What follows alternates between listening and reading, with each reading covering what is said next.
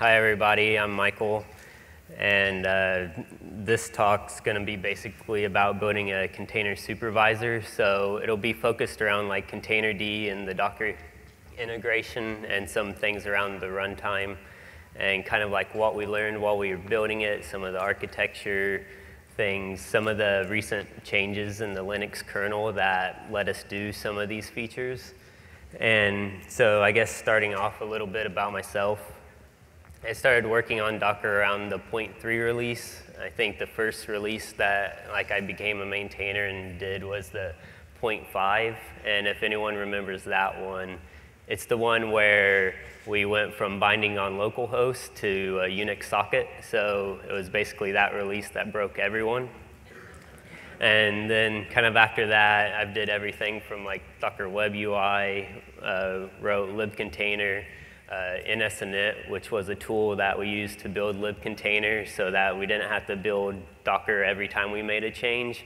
We could run this little thing, and then later NSInit evolved into runc when we did the Open Container Initiative. And so I've been working on that a lot.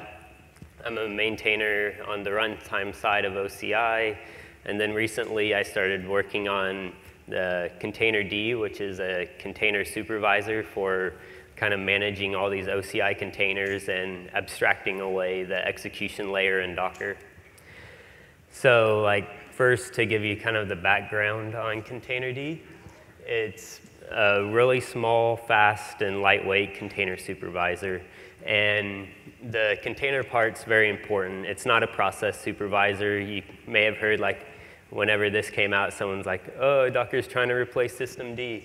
That's totally not true at all, because we're focused on containers, and the use cases for containers and the features that a lot of people expect are totally different from a regular process supervisor. And so another way of thinking about containerd is it's a runc multiplexer or OCI multiplexer, because nowadays there's no runtime code in Docker at all. Docker is unable to create containers. Containerd is, regardless of its name, it can't really create containers at all. All the runtime logic is in this kind of OCI layer from the spec to the implementations. And so containerd basically just multiplexes all these things together and then adds lifecycle operations on top of those. And that's basically all it does. It's kind of meant to be boring. It's kind of meant to not be changed, not be used. It's kind of sitting at the bottom of our stack in Docker where people can innovate on the higher level things, build out Swarm, all these cool stuff. And this thing's the boring thing at the bottom that just launches containers and abstracts the execution away. So there was a couple reasons why I wanted to build containerd, and some of it's legacy. If you've contributed to Docker before and have looked at the runtime part, you may remember exec drivers, and that's kind of like the execution V1 layer of whenever we went from LXC to libcontainer, we kind of had this abstraction in the exec driver path of some portable config structs that converted all your information from a Docker image and your Docker run CLI command into this config, and then it would either invoke LXC or libcontainer to start the containers. And so containerd was a chance to rethink kind of execution V2 and how that would work. And with OCI, we already have kind of the abstraction of what's the I/O of a container. So everything for the inputs to what's expected by the user on the runtime environment for a container is defined in kind of the open container format. And so we have this kind of portable format. We don't have to think about that anymore. We don't need this abstraction inside Docker. We just need an abstraction to handle these OCI runtimes. And so the runc integration was a major factor for starting work on containerd, because we could have just did a couple replaces in the Docker exec driver code base and everything would have been fine. But kind of rethinking of how a container supervisor works and having a chance with this runc integration to build containerd was a big motivation. And it also allows us to kind of decouple the execution from the runtime environment. So when you think about Docker containers, you think about an image, and then you have this container, which is almost like an image is like a class, and the container is this instance of it. And so you have all this data in the image, but at runtime, you really don't need any of that. You just need the root file system mounted somewhere. And so the whole API to containerd it's a gRPC API, but you give it a ID and then a path to the OCI bundle, and then that's it. There's no other parameters in this API. There's nothing else to specify. And it kind of decouples how images are stored, how Docker handles layers, all that stuff from the execution and runtime environment. And another big reason was there are other problems, such as when you restart or like upgrade the Docker daemon, like all your containers would die. And it was like the biggest production issue we've had, and it wasn't a hard problem to solve on its own, but when you see what a lot of Docker users expect from Docker, they expect logging, containers with TTYs and attach, then things like that made it much more complicated to implement something like that. So when we kind of looked at like how could we implement this, how much do we need to change, doing this in containerd kind of made sense. So those are kind of some of the reasons why. And some of the other reasons of like why this was really interesting to me was back in Docker like 0.3, like Docker was cool, Docker was fast. You'd do a Docker run Ubuntu bash and it was almost like instant. And nowadays I think we take it for granted. Like it's still fast, but we expect like 100 millisecond start times and all this. If you have a blip and it slows down, it's like, oh, Docker's so slow. So with containerd, I wanted to kind of bring that like sense of speed back. And so kind of the way it's architected is with event loop, and we get different benchmarks like this where, hey, I want to start 100 containers. Okay, that's 1 second, or a little bit over 1 second here. And during development, kind of when you start containerd, we made a lot of tools and things like this. So like I can do this live benchmark here of starting 100 containers, and even though it's on my laptop and I'm doing a presentation, we still get around 1 second to start 100 on the system. And then I can list those with runc or whatever, and we can see we have 100 running that quickly. And so kind of a big motivation was to bring back that speed, bring back that feeling of Docker being super fast, and making sure that the lower levels can support anything else we can do at the higher levels. And so a lot of that's done with the way it's architected with an event loop. And it's kind of like an anti-pattern of Go, I think, but coming from like systems development and how we thought about supervisors in Go, it was we would fork off a process in a Go routine, call wait, and then that blocked until it was done, and then we cleaned it up. And if you've written other process supervisors in the past, you would listen to like sigchild events and reap those as they came in. And so we started out, since containerd is basically a supervisor or process monitor, like going with that architecture, and we moved that architecture to like all the commands in containerd. And it helps in a lot of different ways, and mostly because when you launch a container, it's a lot of system level,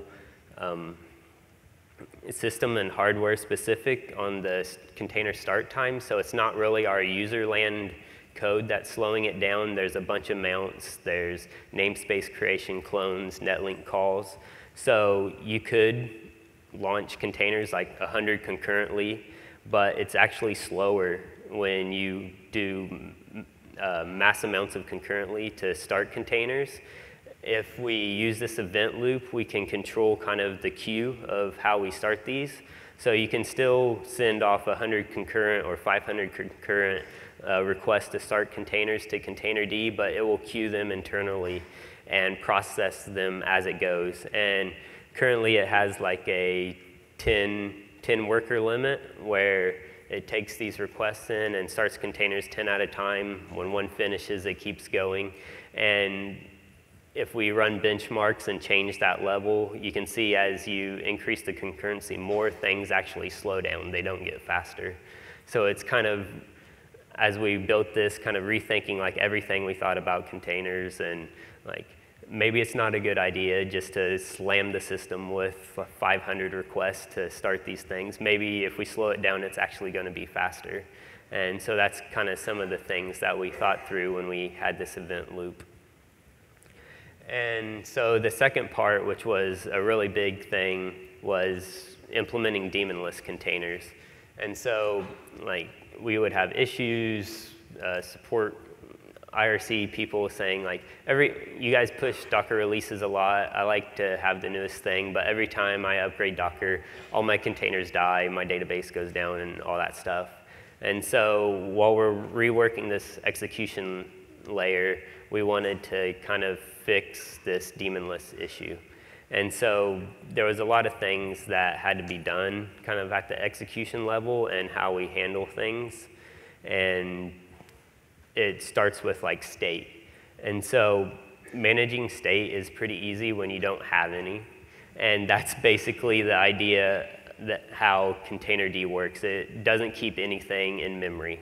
And so when you rethink about how Docker was working previously, it had lists of containers, individual containers with state. It would tell you whether they're running, they're not. And if it would go down and come back up, you had to somehow restore all this in-memory state. And when you want daemonless containers, it's easier to treat things like it wasn't yours in the first place. Like if you don't store anything, there's nothing to reconcile or come back. You can do it ad hoc. There are a couple things that happen in process, and it has more to do with FIFOs or open pipes for standard I/O and events. And I'll kind of explain that in the next few slides. But overall, there's no like maps of containers, no lists of containers in containerd. And so we can do like another one of these benchmarks. We can start 100, kill containerd, start it again, and it notices that they're there and says like, oh, hey, I restored this, but there really isn't anything added in its state. And you can interact with these containers exactly like you would whether you killed it or not. And so it kind of took a rewrite of the architecture to make it that way, but it turns out to be a lot better pattern in the future. And another thing is when you're dealing with like systems level code, /run is your friend if you do have to persist anything on disk. So what we learned is a container is basically a process. And so you only have to save the PID and the path to like where the containers bundle is. And from those two things, you can recreate everything about this container. So you don't have to have a complex struct in memory telling you like, oh, it had this much memory limit, it has this much CPUs allocated. You can use the PID, look and proc, you can get the C group paths back out, and then you can get all the limits back, you can get the paths to all the namespace FDs, you can use the PID and do set and S or Docker exec to add more processes to the container just from this one number.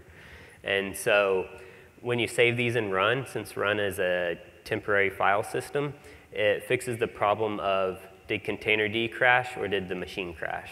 And so if the machine crashes and reboots, run is wiped out because it's tempfs and there's no PIDs in there for us to look at and try to like recreate the containers if someone asks us to do an operation on it. If containerd crashed and came back up, those files are still there and we can go on our way and do the operations as needed. So it's a lot better than saving PIDs or other kind of ephemeral runtime data on a stateful drive. So use things like run when you're dealing with that type of data. And so the other problems with like daemonless containers are exit codes and wait. So waiting for a process that isn't your child. TTYs and standard I/O in a container. This isn't a big issue for systems that are logging outside, but people expect Docker run -ti Ubuntu bash to work, and if Docker dies and comes back up, I expect I have a live terminal session back there like nothing happened. So that was a big challenge. There's challenges around reparenting and the rules for that, where we still want to know the instance that a container exits, but we can't wait on it, so we have to figure that out. And in Containerd, this is kind of all facilitated by a shim process that fixes kind of these three issues that we hit when we started working on daemonless containers.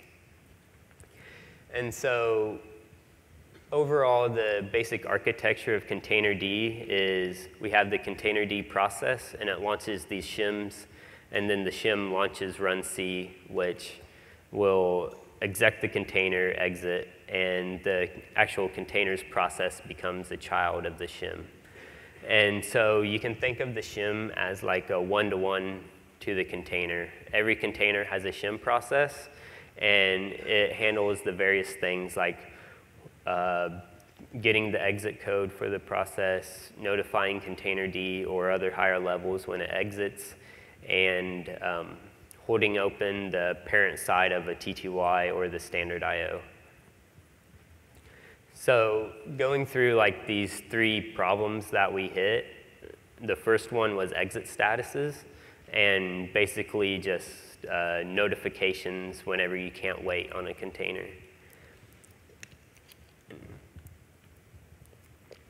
And so for this, we used FIFOs and a file, basically.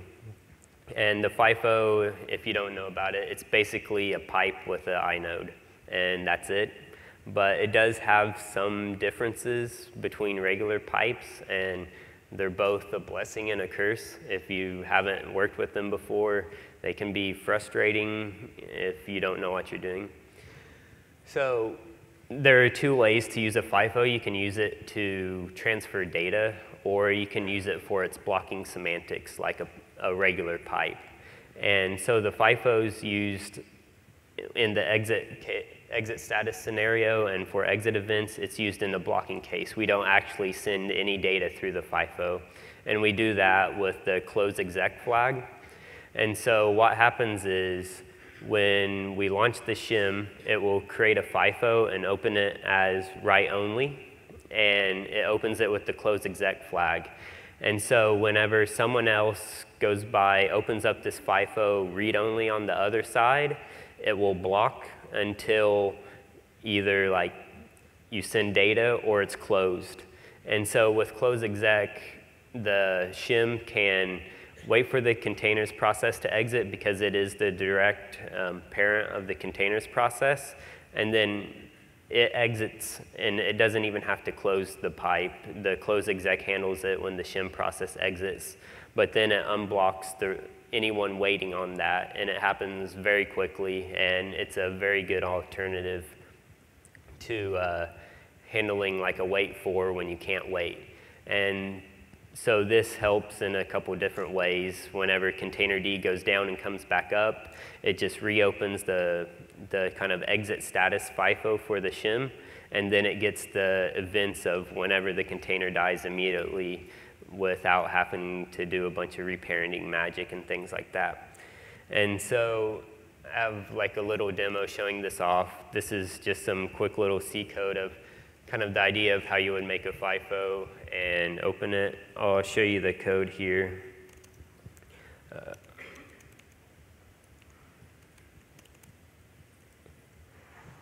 Right. So I have this little program, and basically all it does is we create a FIFO, and then we open it in our current process as write only with close exec. then we just do a pause at the end and nothing else here. So if I take this code and I run it, and then I now have this kind of exit FIFO file in my terminal. If I just cat this, then this cat blocks. And it blocks until this close exec program exits, so I can just kind of control C on that, and then the cat unblocks. And this actually works for like multiple subscribers and different things like that. And so it's a very simple way of getting this cross-process blocking mechanic working without having to be the direct parent of these various processes and things like that. So it was one thing where we were working on these daemonless containers. We had this problem, and it's a pretty effective way of handling it. And so the next problem is like standard I/O. And so this includes logging, T2Is, standard in, so reading, writing. And this is where we use FIFOs again, but we don't use the blocking semantics of them. We use them for data transfer. And it's basically where you can create a FIFO, we open it up in run C whenever we're creating the container and dupe these FIFOs to the container's standard I/O 0, 1, 2. And then it's basically like you have the container standard I/O as a file. And then you can open this up at any time and reconnect to its standard error, standard out streams, or standard in right back into this file. And so this helps with both containerd can go down, Docker can go down, containers can keep running, and then when they're restored, they reopen all these FIFOs, and they have full access to the container's standard I/O for logging, or if you have an interactive T2I session and stuff. So T2Is are a little different. You can't really dupe this FIFO to those. You create the two P2Is. You give one side to the container. You keep one side open in the shim. And we basically just do a copy in that case between the shim will open up the standard in FIFO and copy to the P2I on its side. And that's how kind of T2Is work through this. There are a couple issues with FIFOs though, and how we're using this. And the basic one is they have a buffer. And so if you can imagine that Docker's handling all the logs, you have a container running, it's writing the standard error, standard out logging. Docker goes down, no one's reading any data out of that FIFO at this time. And so the default buffer is 64K for pipes and FIFOs in the kernel. And so after a container logs more than 64K of data, it's going to block. But when we think about this feature of daemonless containers, it's not meant for you to start a container, kill Docker, and then leave it for a month. It's meant for, like, okay, I'm upgrading to the next version, or Docker crashed, containerd crashed, it's going to get restarted by the supervisor anyway. It's for short amounts of time. And so this is not too big of an issue, but if you do have an application that logs intense amount of data, there is a way for you to modify the buffer size. And so you can go to procsys fs, and then there's a pipe max size file, and you can change the default size for pipes on your system, change it from 64 or more. I haven't tried it too much. I don't know what's like the max buffer size you can add, but it'll give you some extra room if you do have very intense apps that log a lot and you have some extraordinary downtime on upgrades, things like that. So overall, like, FIFOs have been really good for this reattach use case, because if we work with pipes, like normally, as soon as one side goes down, the other side gets closed, and that's the whole kind of blocking mechanic of pipes, and we want that for one use case, but not for like the data transfer use case. And so kind of like the second issue, like after we figure out how do we get the exit status, how do we get the exit events, how do we handle I/O of the container, It's how do we handle reparenting of the processes whenever kind of the higher level processes can go away and your container process is expected to keep running.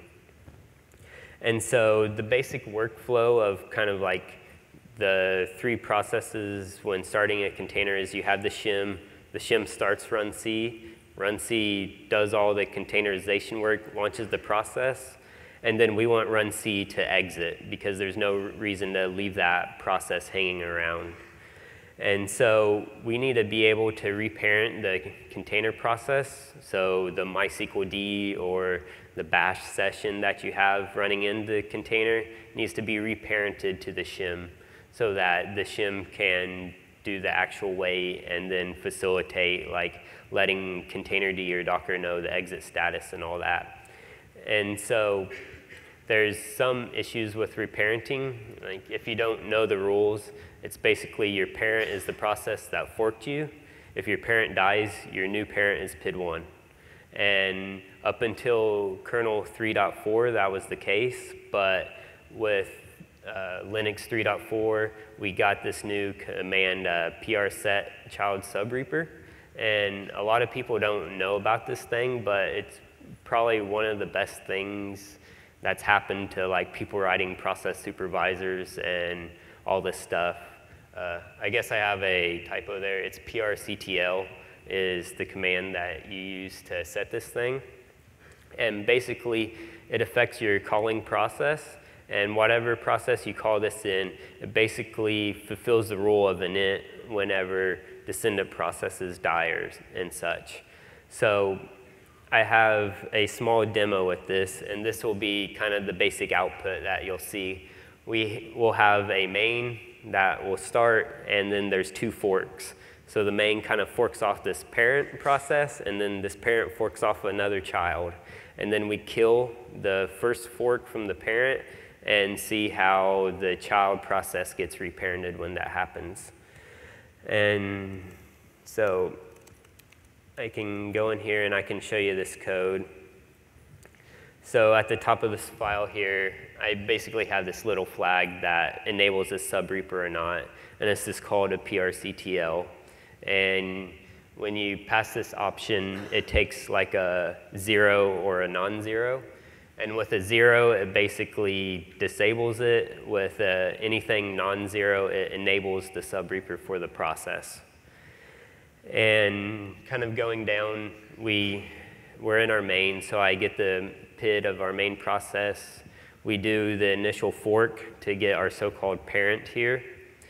And then our parent does another fork inside of it to create our fake little child here.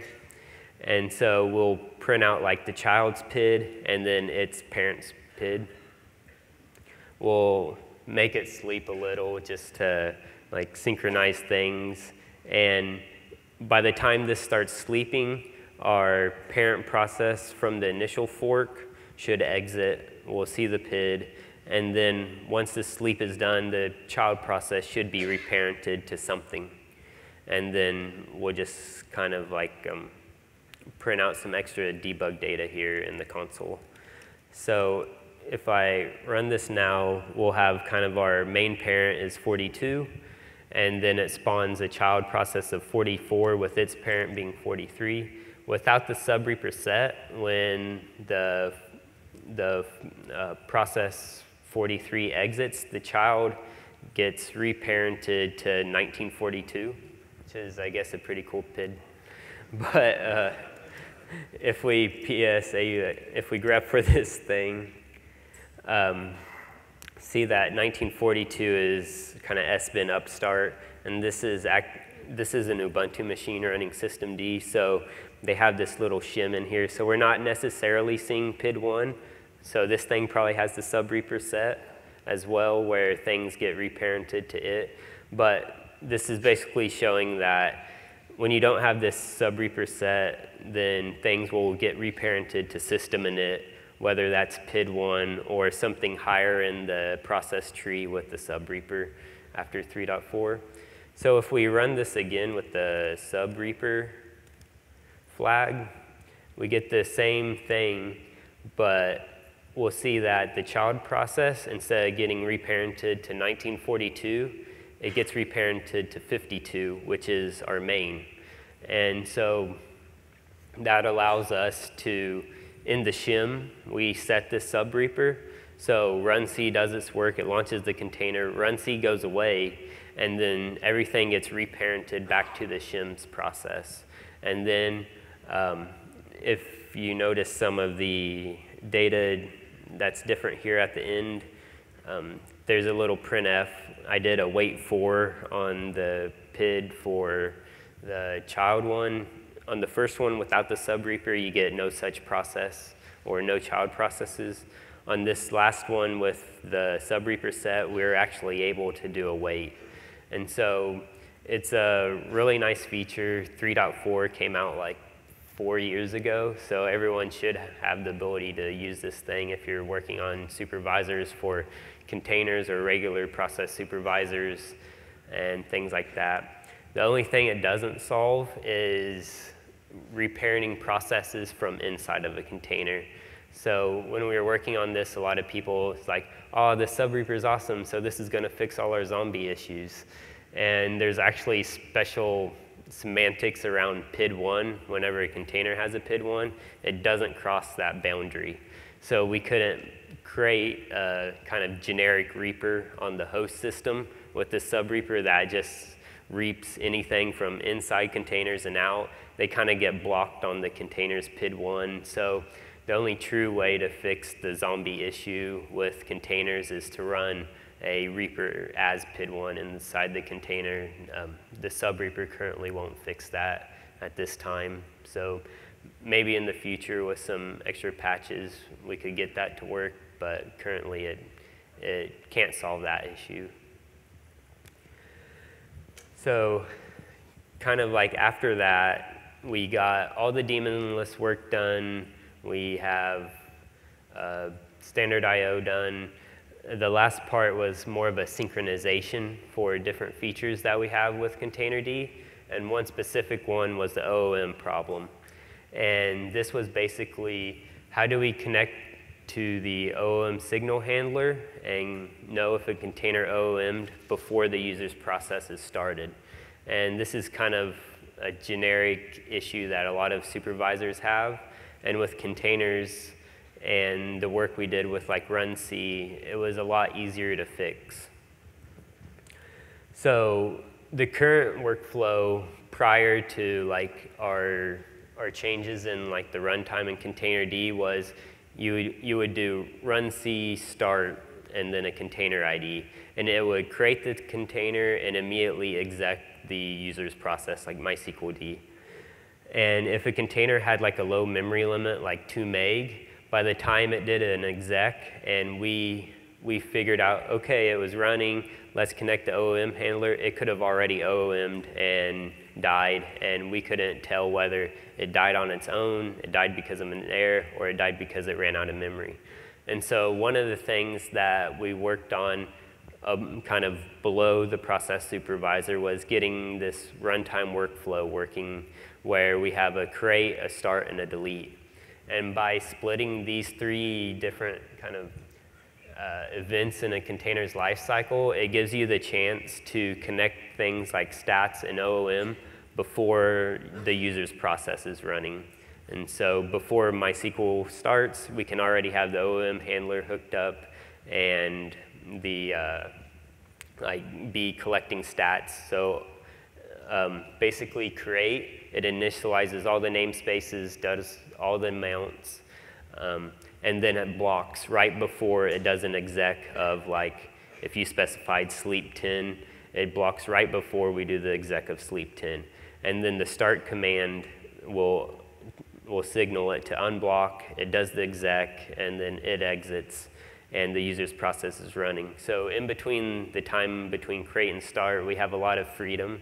We could have did this with like hooks and things like that, but when you have kind of this ability to initialize the container fully and go from nothing to a full container just without the user's processes running, you have a lot more flexibility for networking setups, messing with the mount namespace, different IPC namespaces, things like that. And you even have the PID namespace created. So you basically have the entire full container running where you can do stateful operations to the namespaces without the user's process executing while you're like bringing up network interfaces and things like that. And so this really helped with the OOM part, and I can kind of show you the new kind of flow. So I have a container here. The rootfs is just called busy, and we have this config file. And so the way this works is you can type runc create test.